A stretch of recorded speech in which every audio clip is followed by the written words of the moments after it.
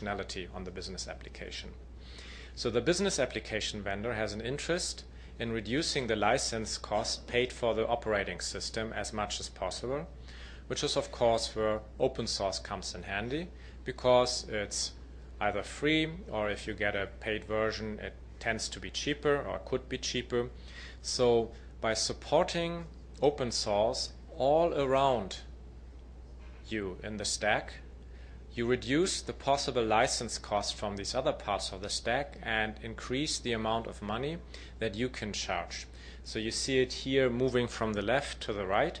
The business application can get more of the customer's wallet by reducing the cost of the other components that the customer has to buy.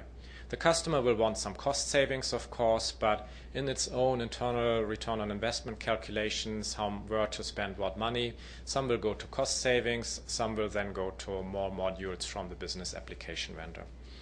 So by supporting open source everywhere except, of course, for one's own component in the stack, one can shift the money around in the stack and make more itself. This plays out from a second perspective as well. By making the total bundle of operating system and business application cheaper at the max, you can reach more customers. You're sliding down the demand curve. So the lowest price point, of course, is the license cost for the cost for the operating system plus the cost of development from the business application vendor perspective of the business application. So that is the minimum price point. If you go lower than that as the business application vendor, you lose money. But basically every customer who's willing to pay this much or more is a customer you could pay to. Now, because you reduce the cost for the operating system, you're sliding down the demand curve and you can reach more customers at lower profit points, but you can still reach more customers, and as long as profit, it's good money. So you can reach more customers. And you can also, I don't have it as a slide here, you can also, by supporting open source platforms, you can increase the total size of your addressable market and hence create a larger customer base as well. There's a second dimension before I come to single vendor open source, which is the labor market. I won't say much about the labor market in this general talk right now. However, open source is clearly changing development work, knowledge workers. In the first iteration, it's making life much worse for knowledge workers in high-priced countries because closed source protected high-priced American and German engineers, because you needed to get a license to the software first, you needed to go to training that cost a lot. So the 15-year-old Sri Lankan kid could not compete with a German engineer because it simply did not have access to the software, some closed source software, and hence it could not be part of a consulting organization that provided services for that closed source software. Now with open source and open source widely available, everyone can look at the software, download it, get free tutorials on the web and start competing. So in the first iteration, the Sri Lankan kid, 15-year-old, can compete with the 40-year-old German engineer on open source projects, and as they are consulting for open source projects, implementation services.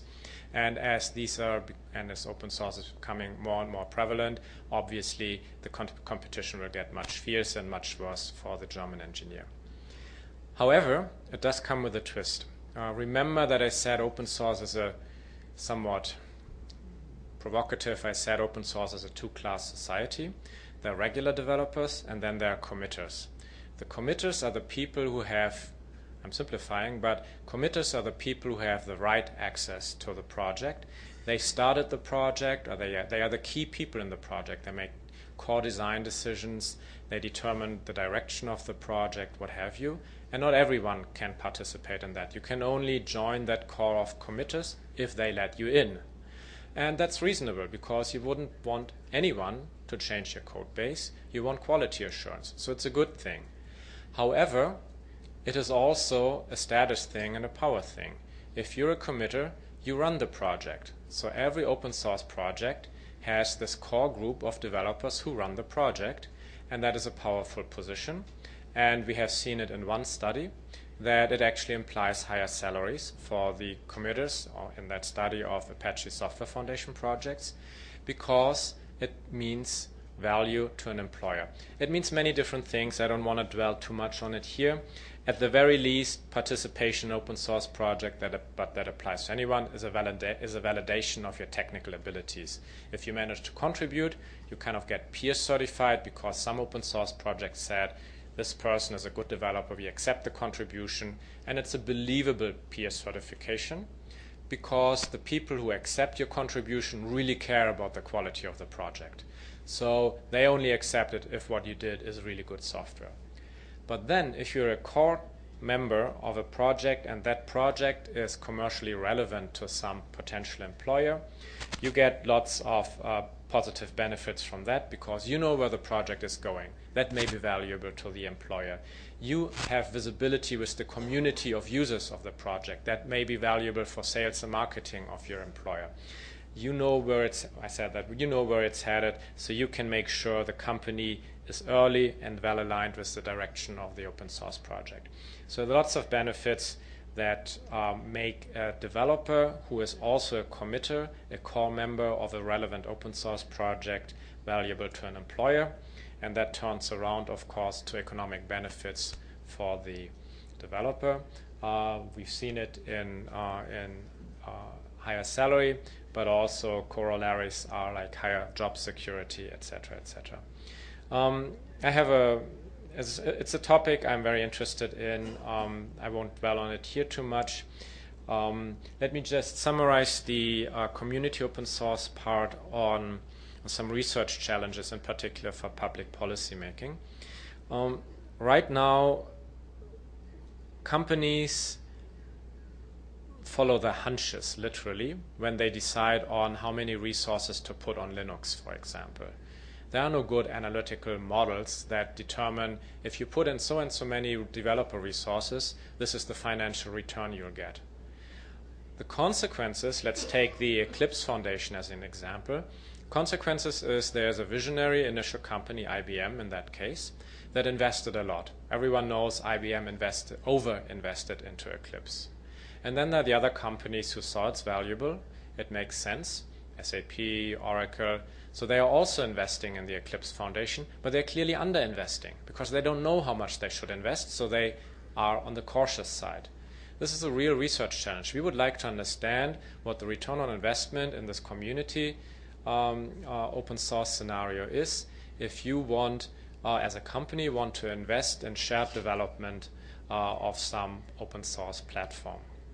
And my hunch is, I'm working with economists here, my hunch is actually that public policy will have to inject here because it may need, we might be facing a tragedy of the so-called tragedy of the commons here. Then there's some pieces missing that could only be bridged by public funding to get a community open source project going. Well, there are related questions, but let me move on to the original title, single vendor open source. We really need to change perspective now. I talked about how volunteers initially came together and then how companies came together to share development costs, but also to find ways of how to make more money. Not by selling the particular open source project, but by selling complementary goods, other software or consulting services, what have you. Didactically, almost, I really sometimes think I should take a very different route and say single vendor open source. Okay, single vendor open source I define as open source software that is developed by a single company with a clear profit goal. Profit to be made by selling you licenses and related services on that software. Gartner had its own term.